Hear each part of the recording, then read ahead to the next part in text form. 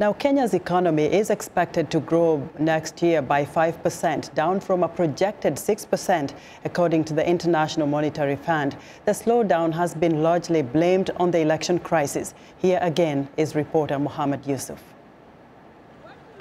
Kisumu residents are in a rush to purchase the little food that is available in the streets.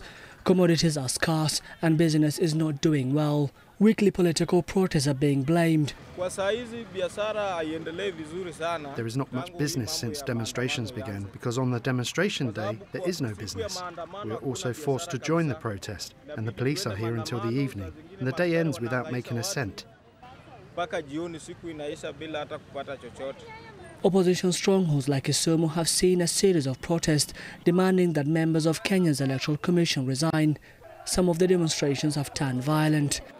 The protests have cleared streets in Kisumu, the biggest town in western Kenya. You cannot come. Here it is a contingent of policemen wherever we are here.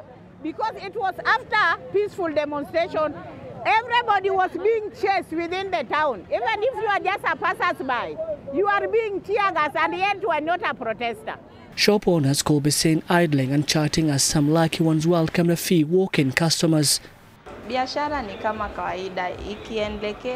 Business is normal. When a protest begins, we close the shop and join them. We are fighting for our rights so that we can have a good business opportunity. Without rights, business won't be as usual. The political uncertainty has prompted the Kenyan stock market to fall since September 1st, when the Supreme Court annulled President Uhuru Kenyatta's victory in the August election. Kisumu business leaders fear they may lose employers to neighboring towns.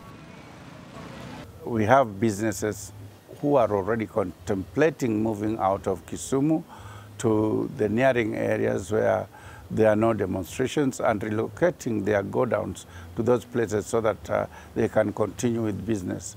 And we believe this is going to affect Kisumu greatly. For the time being, the businesses remain, but the demonstrations go on. The newly elected governor of the region has a daunting task to attract investors if and when the political uncertainty ends. Mohammed Yusuf for VOA News, Kisumu, Kenya.